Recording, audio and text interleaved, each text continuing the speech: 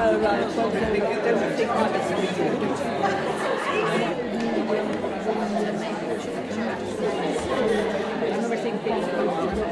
Oh, right. Well, don't think like this.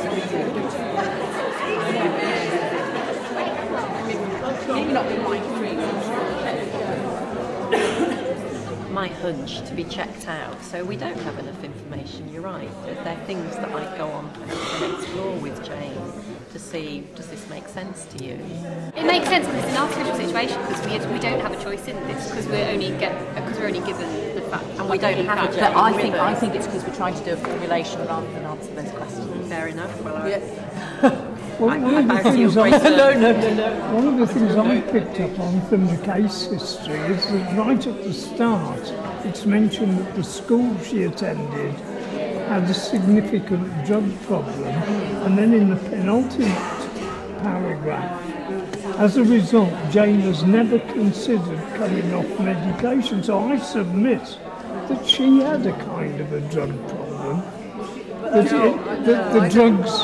the drugs might have been a sop to her feelings of ill-being. Has never considered coming off because she has an understanding that her depression is a chemical imbalance. Yeah. The medication counteracts. Rather than the medication being a short-term assistance while she deals with some of And the yet, underlying wouldn't you challenges. subscribe to the view that medication merely replaces one kind of chemical imbalance with a counteracting chemical imbalance of its own? Well, I'm not sure that I subscribe to the chemical imbalance theory at all. No, I don't What I subscribe would to it. suggest, or No, I how I think it's sometimes find clients find the medication useful, is that it sometimes helps manage some of the symptoms while you create the place and the space to be able to look at some of the stuff that's been very difficult. And also these drug problems, if you like, are very different. This is one that's, recreational, that has been instigated by the teenagers, or this is something that's come from a professional that who's judged as knowing better than her. I wonder if her thinking might be changed if she was told that there appears to be no definite proof that medication actually works. It may merely be the passage of time, the changing of circumstances, like the changing of the seasons. The problem is, you've got a 20-year-old going to a GP who will see her for 10 minutes, and he's not going to go into the wherefores of... But that might be one of the strategies which a friend or family member might employ to help her think about it a bit more, to give signposts to some of the information. But it's difficult, isn't it, as to how to do that in a way that somebody's going to hear. And if we thought about the three-stage intervention, that would be part of that sort of first step educational, but you'd need to, I guess, do that very carefully, because you can't sort of knock out the things that she's trusted and held on to without quite a lot of careful preparation, can you? So her acceptance of the diagnosis, in a way, is quite an important... I don't know quite how to say this, might be for her quite an important sort of life belt that she's hanging on to. Yes, it's and not me, to it's take not my away her son. trust in her GP might reinforce what she thinks about men. Depends also how she sees treatment. I mean, she might see it as a form of control and may feel at the time of her crisis that her life has somehow got out of control. She does have this sense of being quite powerless and being told what to do, or looking to these professionals to tell her what to do, never question the diagnosis, never question the medication, like Prozac itself is known to have some side effects of sort of flattening emotion. So in the last paragraph, she's looking to the counsellor for answers. It'd be really sort of interesting to explore what she expects of a counsellor, doesn't she? Because of, again, my hunch that she's got this past history of just accepting power. It feels a bit like she's been sent for counselling, doesn't it, rather than that it's something she's decided for herself, so that she wants to pursue. This issue of power certainly seems to have had a big impact on her sense of self-esteem. So arguably the imposition of the diagnosis is reinforcing this power over her that she's subject to. So question number one, how might Jane's diagnosis impact on how she sees herself, her difficulties and her relationships? And any thoughts from anyone? The diagnosis kind of confirmed to her kind of inadequacy, the fact that she's a broken person. Yeah.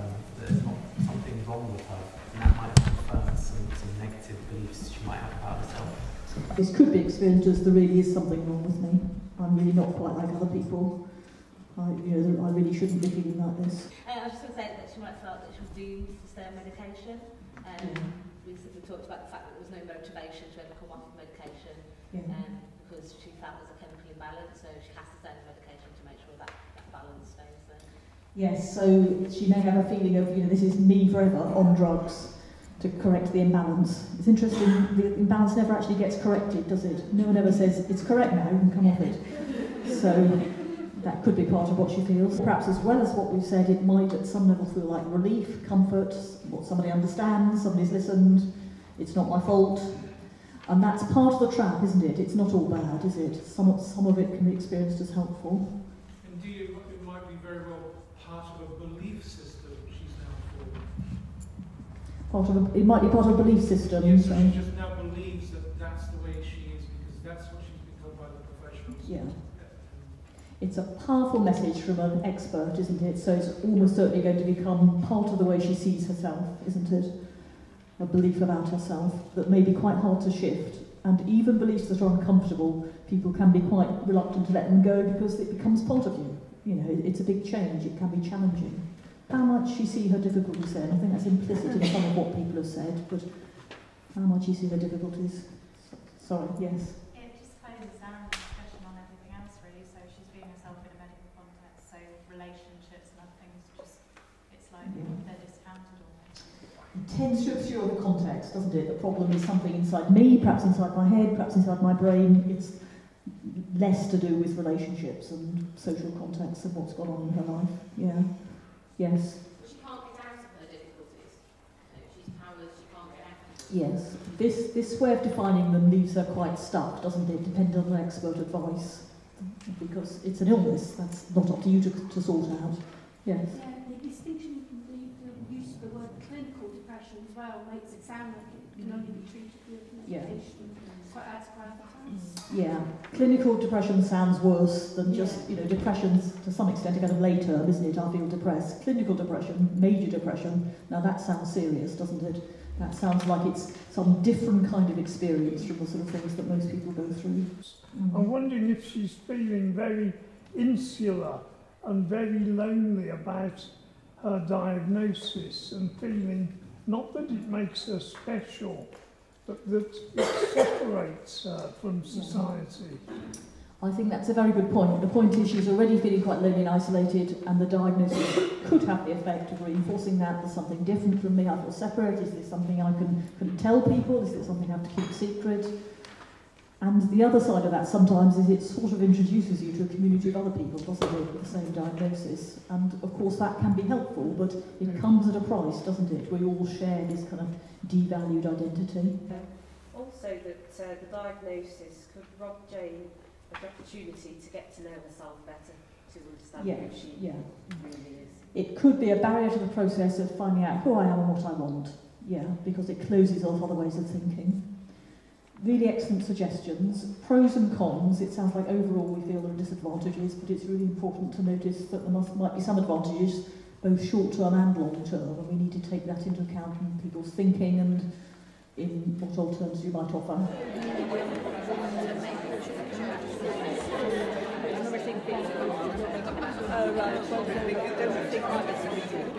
She may not be thinking about getting better though. If she's accepted the diagnosis, it explains all. She may not even be looking to see that change is possible. Even it's been ruled out by everything, hasn't it? What's the point? You might see the counsellor as an extension of the doctor, even if the counsellor doesn't have that view. So just helping to manage her illness rather than helping her to feel different or feel better. Yeah. And she's definitely looking for answers. It doesn't express the question, but she's looking for answers. I don't know if the answers are why is she there, who made the appointment for her to be there, or answers a little deeper as to, you know, can you help me to get out of this? It must make you wonder why I'm going to see a counsellor. You know, it must make you wonder what can they do. So I've got this, you know, this illness. It's obviously genetic or something's just wrong with me, and so how could a counsellor help anyway? So I'm thinking it can make her feel. I imagine she'd then struggle to engage maybe, or she wouldn't feel too hopeful about what could be done, or. Always be like reinforcing, well, this is a disease. It's something I have no control over. Mums.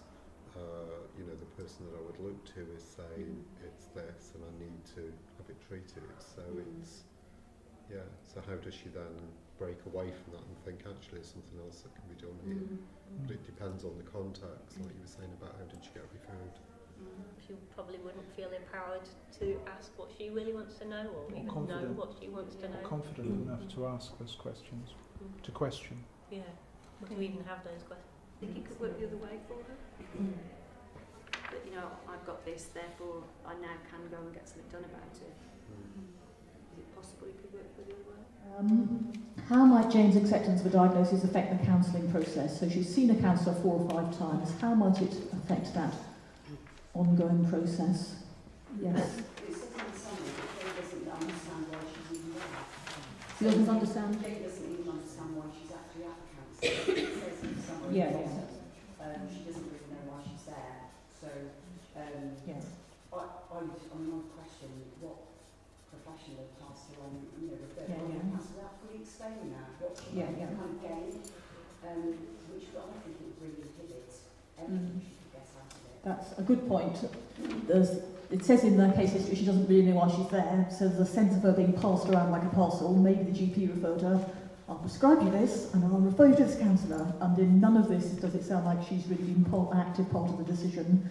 That's not a good basis for the counselling relationship, is it? So I guess we hope that the 4 or 5 sessions so far are part of trying to establish a contract, if you like.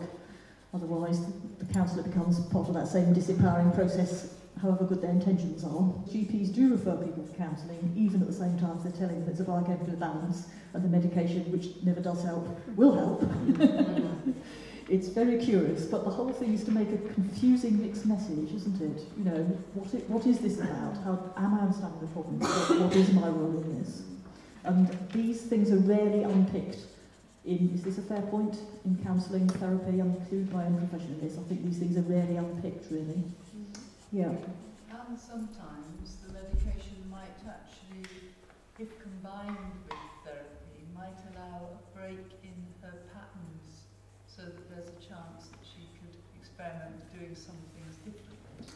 Okay, so one of the consequences of the diagnosis is the medication, so the suggestion is the medication might be a help in allowing her to actually use the therapy, which it might be, and I think the question of medication and therapy is a complicated one, because I think for some people it does help them to get to a place where they can use therapy better, and I think for other people, or perhaps the same people at different times, you know, it works insofar as it works by cutting off people from their feelings.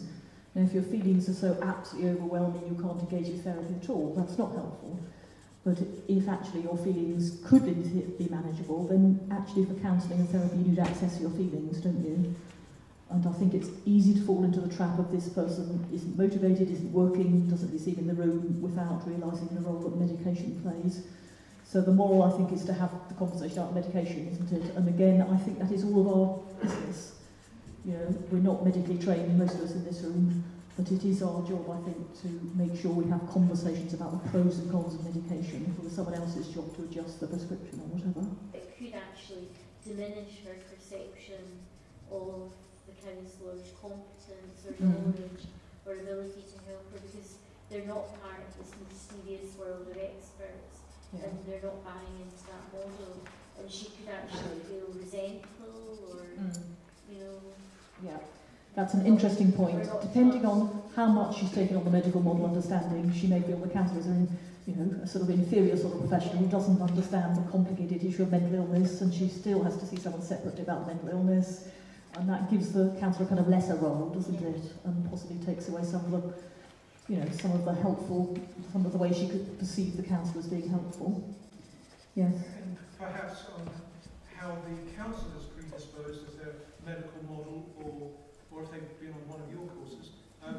If only they all had. As to how that might work out. Well, we're kind of assuming that the counsellor has a particular model, but the counsellors have a range of models. This is partly why we're having this day, isn't it, to open up possibilities. So there's various possible combinations of the, counsellor has accepted the biomedical model too. We've talked about unhelpful aspects. The counsellor is likely to be kind of, at the very least, kind of colluding with that, or being less aware of that and not challenging it.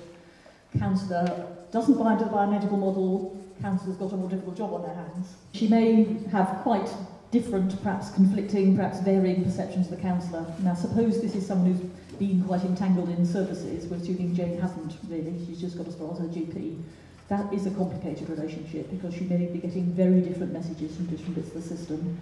She may see the counsellor as kind of fringe benefit who's not really doing the important work, or she may, there may be quite different messages coming to her from the counsellor and from her team. All sorts of complicated things can happen to do with a clash of models, really.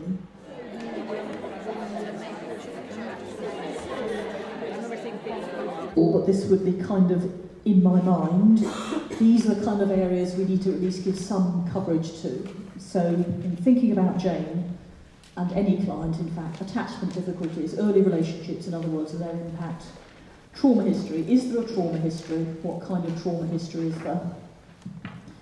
Transference and counter-transference, jargon terms, the relationship that Jane is likely to have with the counsellor in this case, because this team's lucky enough to have a counsellor in it, in fact it has about 40 counsellors in it, and the relationship that, the feelings that the counsellor is likely to have about Jane, which are likely in some respects to repeat early relationships or have echoes of early relationships.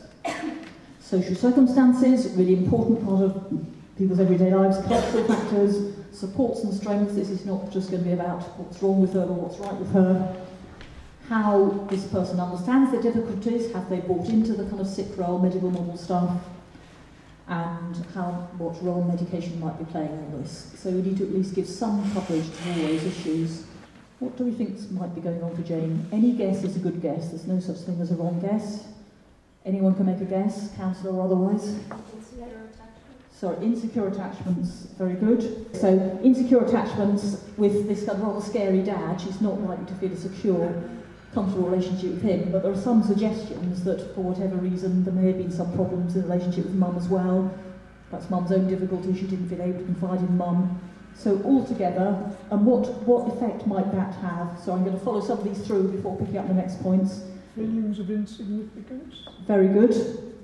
See, you don't have to be a counsellor, do you? Feeling of insignificance, translate it into counsellese, self-worth.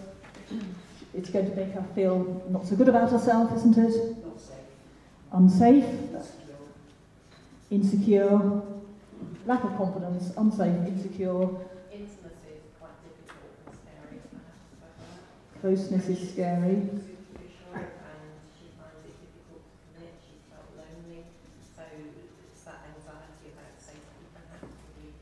Yeah, so insecure, unsafe, partly because of dad, because of insecure attachments, adds up to a feeling possibly that being close to people is scary. Yeah. And she finds it difficult to trust. Yes, hard to trust, and for good reasons. Why might she find it hard to trust people? She expects people to criticise or threaten Yes. or attack her. People might be threatening, so this is the bullying, isn't it?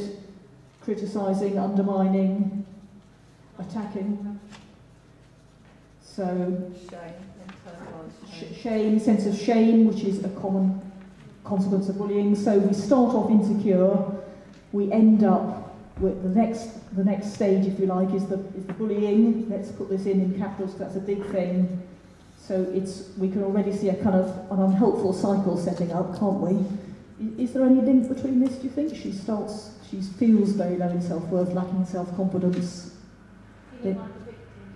Yeah, so there is, unfortunately, I think, bullies are good at detecting vulnerability, aren't they? So it may be that the insecure attachments, set up this chain of events whereby she's becomes more vulnerable, I don't like the word vulnerable, but bullies will sense that and they will know that they can pick on her perhaps more easily than some other people.